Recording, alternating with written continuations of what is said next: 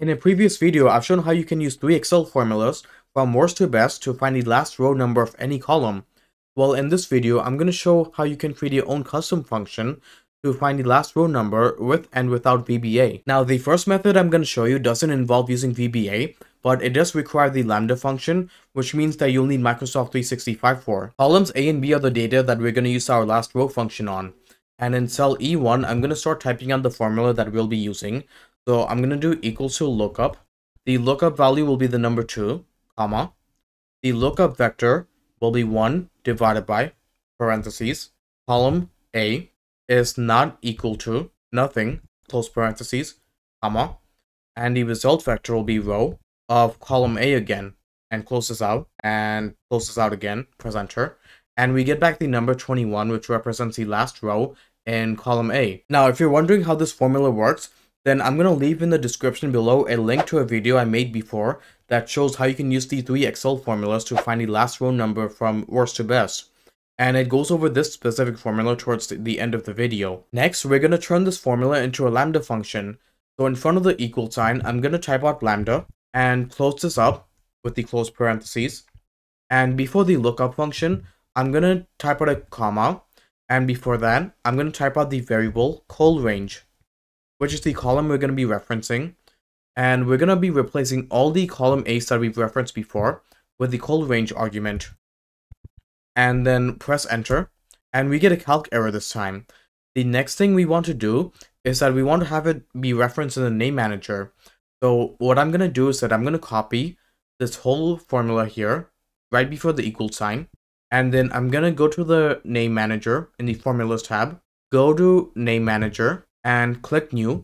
And we're going to be giving our function a custom function a name. So I'm going to give it underscore last underscore row. And the scope will be within the workbook itself. And for the comments, I'm going to describe what the function does. This custom function returns the last row number of any column range. And I'm going to state that a parameter is col range or col underscore range. And in the refers to box here, I'm going to highlight everything except for the equal sign, delete, and then just paste the formula in that we had before. Click OK. And now we have the custom function added to the name manager. So we can close this up. Now, if I do equals to underscore, we have the last row function available now. Do tab, and we can just reference the entire column itself in column A, and we get back the number 21. So let's say we want to reference another column instead, like column B. We can do the same thing, reference column B. We get back the same number 21. And if I wanted to add a value here in row 23, or in this cell here, the last row will update itself as well to 23 now. Now, you don't have to reference the entire column for this function either. You can also reference a range of cells based on that certain column. So I'm going to do like from cells A3 to A9. And if I press enter, I get back the last row of 9. So one thing to remember is that this lambda function is limited to the workbook it was created under.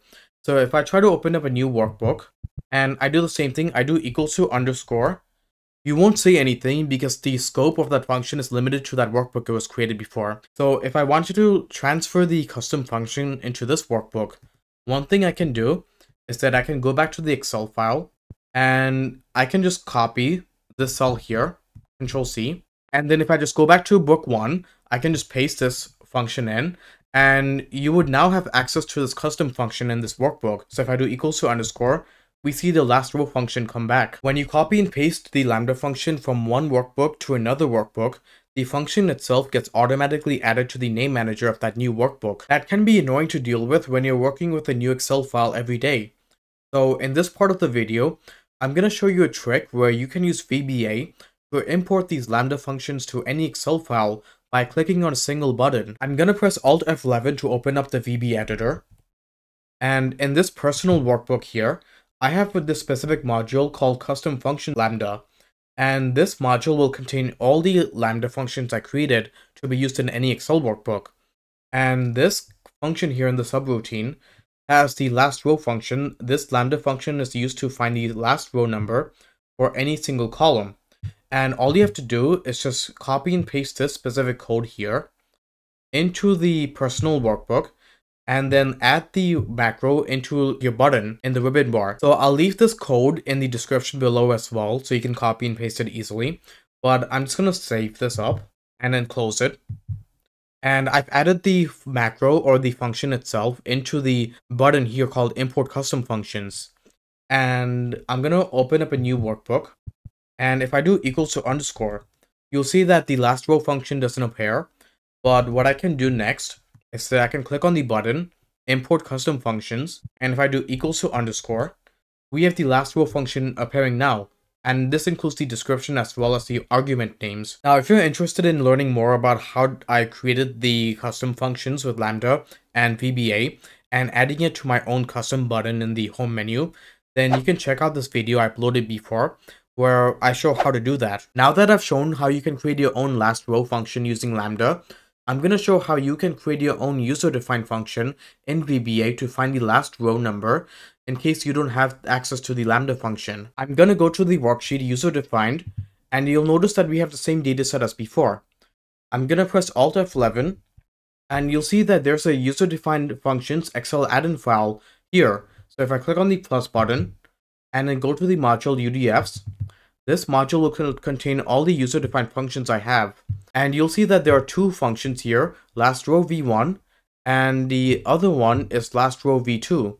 So basically two versions of the user-defined functions to find the last row number. By using an Excel add-in file, I'm able to reference the functions in any Excel workbooks I open up or use. So if we go to the first UDF, last row v1, the function wants a range of cells as the only argument, similar to before.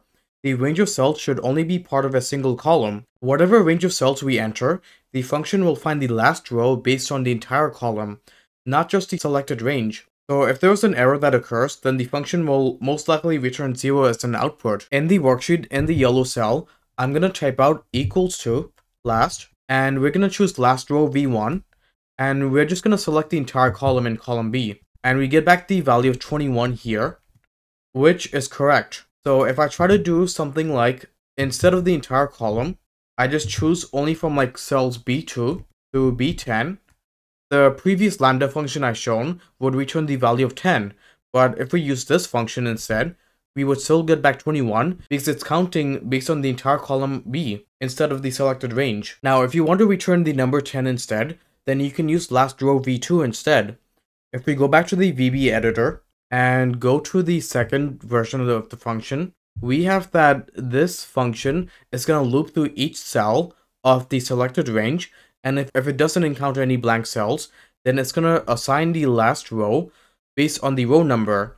And then once it's done looping through all cells, it's going to assign whatever's in the last row into the last row v2 function here, or the output here. And if there's an error that occurs, then it will most likely return 0 instead. Let's test it out in that worksheet again. So in this cell, the only adjustment I'm going to do, I'm going to change this 1 to a 2, and then press enter, and we get back the number 10 instead. Now, while this did solve our problem, this function is probably more time consuming than the other one I showed you, especially if you select the entire column. So let me show you. If I selected all of column B, and what this function is going to do is that it's going to loop through all cells in column B from row 1 to row 1.0 million something. So if I press enter, you'll notice that there's a delay in the computation. So after a couple of seconds, it returned back 21, which is the last row in column B. So those are a couple of ways you can create your own last row functions with and without VBA. I hope you guys found this video to be helpful. If you did, please like and comment down below what else you'd want to see. And if you haven't already, subscribe. Until then, I'll see you guys next time.